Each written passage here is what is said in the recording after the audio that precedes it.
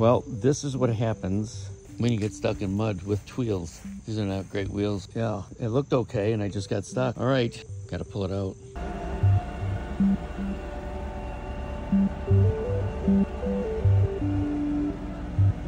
Okay, here's the problem as I see it. So there's nothing to wrap this around. It's got to go on the frame. And I got to pull it asymmetrically. It's not like I can pull it right from the middle. So it's going to come out at an angle, it looks like, unless I can find a better place. I don't see anything underneath it either. It's just the deck, the cutting deck, and I don't want to ruin that.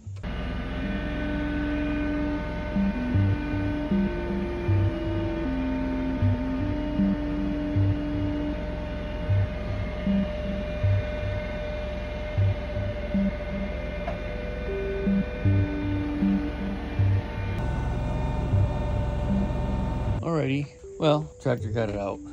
Bit of a mess, oopsie.